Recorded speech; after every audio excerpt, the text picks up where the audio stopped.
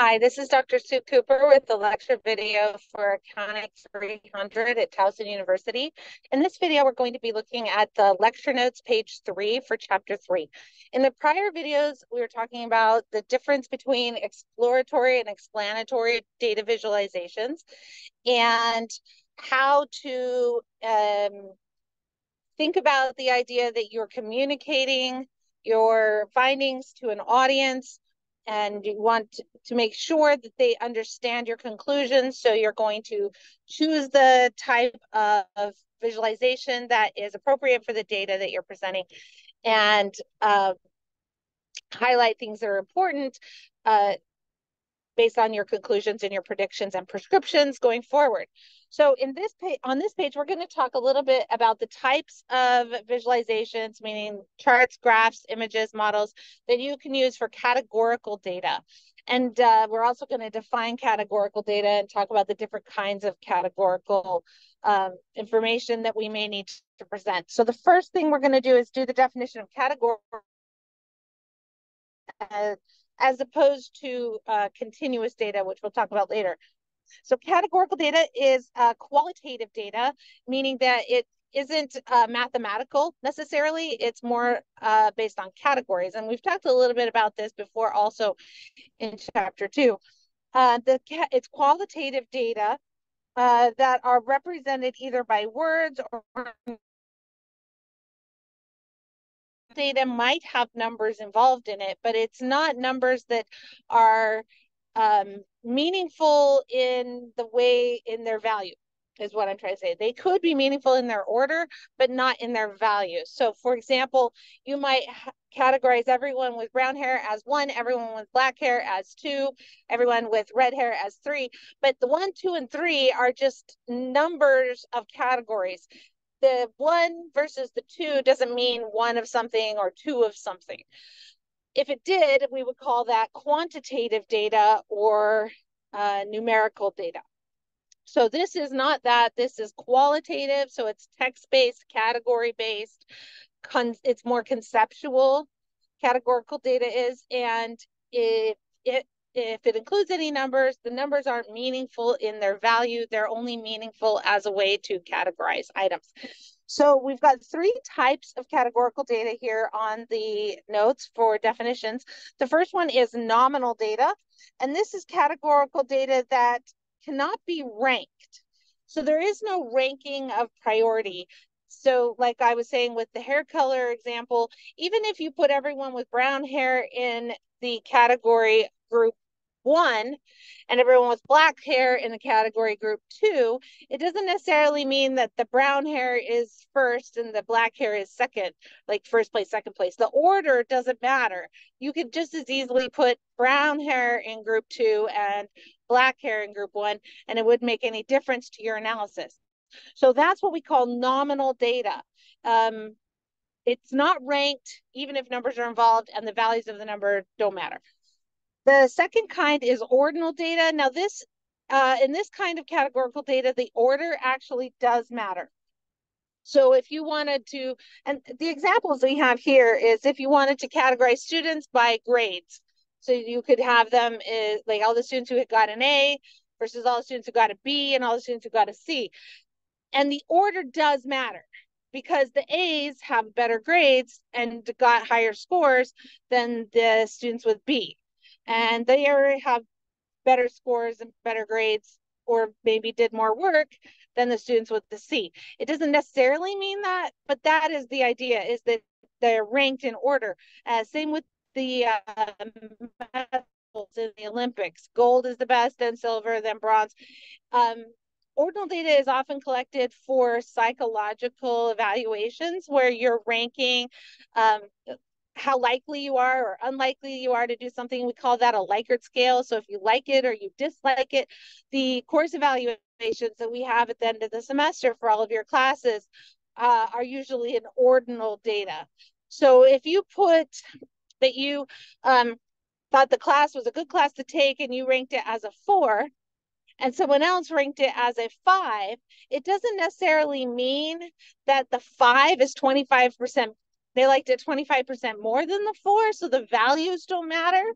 between 4 and 5, but just the order matters. So someone who put a 4 might, or I'm sorry, someone who put a 5, if they like the class or not, might only like it very slightly more than the person who put a 4. Um, but the distance between those values isn't as important as the fact that they are in a specific order. So that's what we call ordinal data, and the name ordinal kind of suggests that they have a specific order.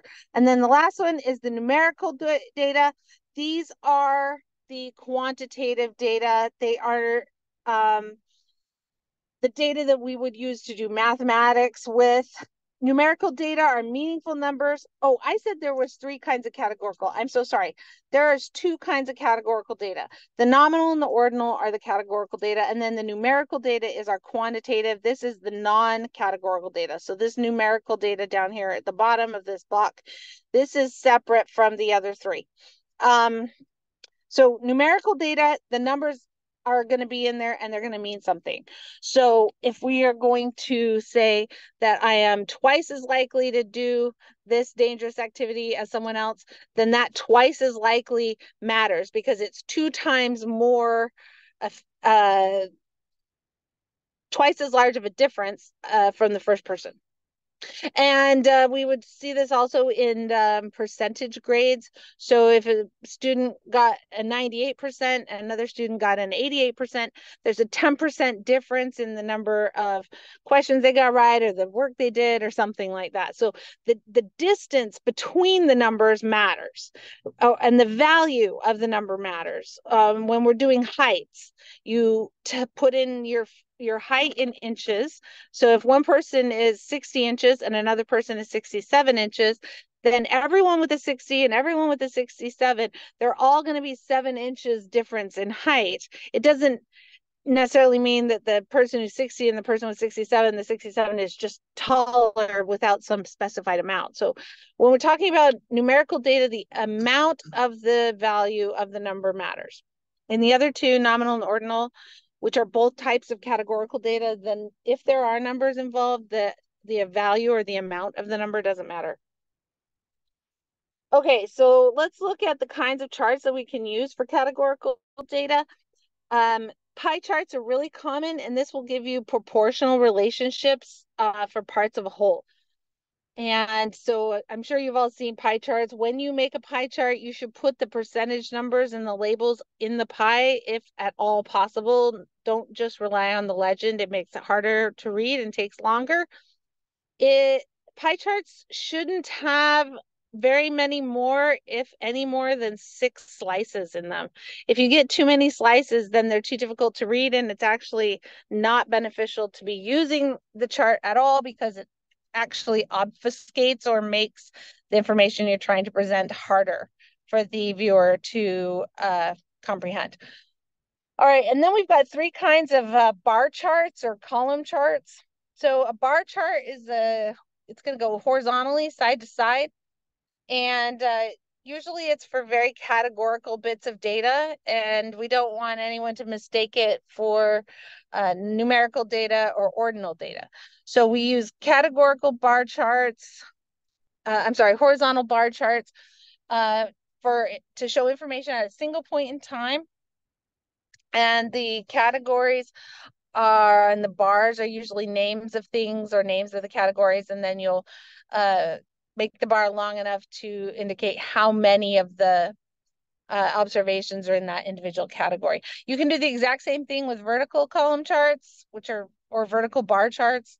Sometimes we will use vertical column charts to do categories that go over time, even though I said earlier that it is usually advisable to use a line graph when you're showing data over time. You can also use the vertical column chart to do the same thing as long as you categorize your data into groups of dates. So for example, you could put it in groups of years, groups of months, how many sales are in each year or each month, how many people are in each division, things like that. I mean, I'm sure you've seen a bar chart. Comparative column charts combine pie charts and of column charts. It's basically it's not really a pie anymore. It just becomes like a tall bar with different percentages of the whole with different colors. Um, Let me show you what it looks like on page 4. So here's a stacked column chart. Um, and you can see you've got the different categories of data. It's kind of like a rectangular pie chart is how they've got it. And I think I just made a mistake because this says comparative column chart, not stacked. So I was talking about stacked. Okay. So the stacked are the ones like the pie chart where it's got a pie, but it's a rectangle, and you divide up the different categories of data into the proportions, and then you present the proportions as a bar chart instead of a pie chart, but it's essentially the same presentation. The comparative column chart is on the bottom of page 4 right here, and we've got the different comparisons between two variables. So it's basically two graphs in one so that we can compare the data between the two. North, year 1, year 2, south, year 1, year 2, east, year 1, year 2, so on and so forth. So you can see how each category has two comparative years in there. And then the horizontal bar chart just has one. And again, you can combine them and make it more complicated. Up here at the top, we've got an example of a pie chart. The one on the left is a good pie chart. And I think that there's enough room to actually include the labels inside the pie rather than in the legend. And if there is enough room, that is what you should do. So you don't have to look back and forth between the pie and the legend. But I like that they put the percentages in there. Notice how the colors of the text change. On the lighter colored pie slices, the tan and the yellow, the text is black. And then on the darker colored pie slices, the green, blue, and red, the text is white. And you might not have even noticed that at first glance, but it's actually kind of an important distinction because if you're looking at this pie chart and you have to squint to see the number, it's not an effective chart. Where the purpose of doing these visualizations is to make data to help the user and the viewer understand the data quickly. And if they have to spend a lot of time figuring out what your chart even says because they can't read the numbers, then you aren't accomplishing that goal. And that leads us right over to this pie chart on the right that has way too many slices. This is not helpful. We can see that we've got a lot of blue, but the legend is so small that it's difficult to even see what the blue is. And really all we're going to learn about on this pie chart is that the blue, green, and one of the grays, and it's hard to tell which gray is which in this chart, make up most of the data. And then everything else is the last 25%-ish, 30%. And not a good chart, has way too many slices. So they need to change this chart to maybe only have 6 slices, and the last slice could be other. So instead of listing out each individual one that's 1%, 1%, 2%, they could just clump all of those remaining smaller slices into one bigger slice and call it other. And this one here, this tree map, this one isn't in the list on the prior page, but they do talk about it a little bit in the summary of the chapter. And a tree map is a lot like a pie chart, but it just does the same function in rectangles instead of pie slices. And so the whole entire population is all the green and red, purple, blue, and orange all together. And then they've got the different colors. So green is California, blue, Alabama, red, Florida, purple, Texas, and the orange is New York. And then they've got those subdivided into little categories. And the different shades of color, you can still see what state it belongs to, but then they've got it separated by, I guess those are cities for the different shades of each color. And so it's a way to show proportions of a whole in a way that you can get more slices in than a regular pie chart. All right, so back here, stacked bar charts, we talked about that. It's a combination of a proportional scale and a bar chart. Word cloud and a filled geographic map. A word cloud, I'm sure you've seen these, but maybe you didn't realize that the larger the words are, the more times that particular word shows up in the text. That's how they're created. So if a word is used a lot of times, then it'll be the biggest word in the word cloud. And then a map, you know what a map is. So we'll go here. Oh, well, I'll do that at the end. All right, so here's word cloud on the right. It looks like the words that are used the most in this text is questions, material, out, and made. This is something that you can use if you want to find, it's a pretty rough analysis and it relies a lot on word choice. But if you are interested in finding out what words show up most in a set of text, then a word cloud is what you're going to want to use. And then obviously here, this is a map. This is a geospatial map. The book talks about a filled map. A filled map has different colors for categories, and the geospatial map shows the distance between elements on the map. So this is a map of the Bourbon Trail in Kentucky. If you back up here top, there was one more thing I remembered I want to tell you about the column charts. So the one on the left is a vertical column chart, first year, second year, third year, fourth year. It's got as a category. The one on the right has way too many bars and too many categories. Again, like with the pie chart, there you'd have to keep looking back and forth with the pie chart that had too many. Yeah, this one on the right. This stacked column chart here, I'm sorry, just the column chart on the right here in this view, there's too many columns. We can't tell what we're even looking at. So we either need to combine some of them or put them on separate charts or find a different way to do this analysis so that we don't have so much detail. When your charts get this much detail, it's almost worse to have it in a chart than it is to just put it in a table of numbers. The charts are supposed to make things less confusing, not more confusing. All right.